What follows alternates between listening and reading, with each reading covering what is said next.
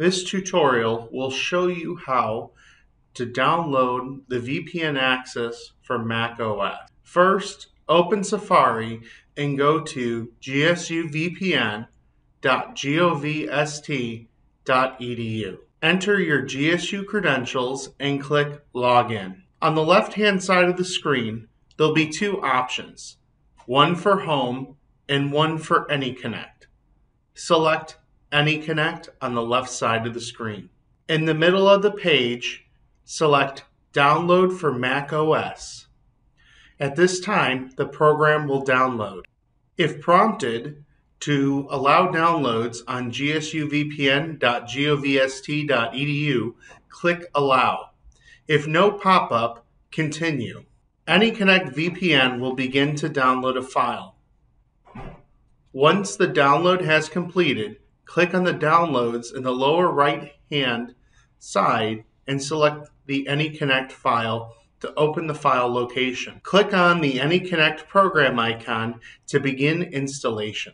Click Continue. You will then click Continue. When the pop-up appears, click Agree to accept the software license agreement. Continue clicking Continue until you are prompted to enter your MacBook login credentials, and then select Install Software. Select Close when the installation process is completed. You can then select to move to trash when prompted to complete the process. You will now need to open the Cisco folder by clicking the Finder, then click Applications, and then click Cisco.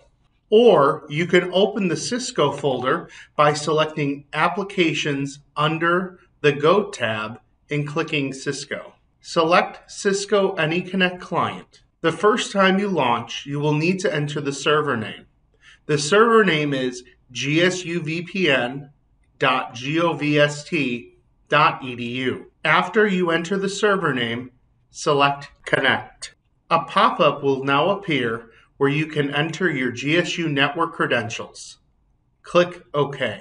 You will now receive confirmation that you are connected to the VPN network because the green check mark will appear.